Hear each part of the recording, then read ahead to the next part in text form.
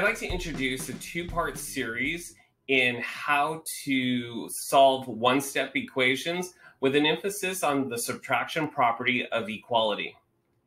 In this problem, y plus 14 equals 26, I look at my constant that's attached to that variable, and that constant is a positive 14.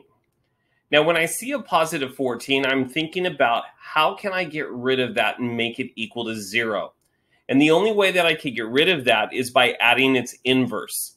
The inverse to a positive 14, the opposite was what inverse really means. The opposite is a negative 14. Now, in the subtraction property of equality, it means what I do on one side of the equation, I'm going to do on the second side or the opposite side of the equation. And so I'm going to subtract 14 from both sides of the equation. This maintains the integrity of the equal sign. So therefore, positive 14 plus a negative 14 gives me 0. I'm going to go ahead and bring down my variable y. And then I'm going to subtract 26 minus 14. Therefore, 26 minus 14 is 12. Now, it's always good to double check your work. So wherever we see the variable, we are going to put the number 12, and it's a positive 12. So we have 12 plus 14 equals 26. And we could see that 10 plus 10 is 20, and 2 plus 4 is 6. So we see that 26 is equal to 26. Therefore, the answer is correct, and it checks out. In our next problem, we see 17 plus r equals 42. Now, we don't see a sign in front of this 17, so every time I don't see a sign, I have to assume that it's going to be positive. If it was negative, that negative sign would be there.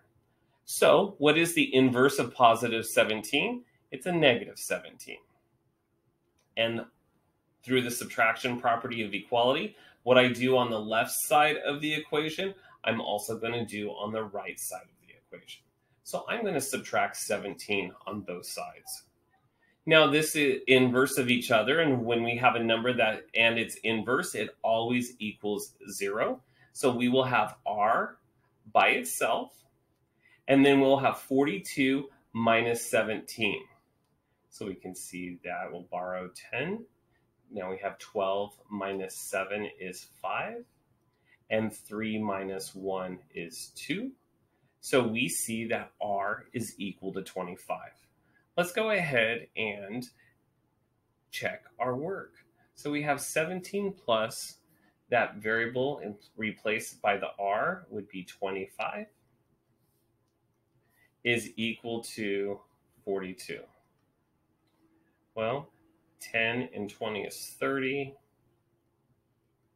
7 plus 5 is 12.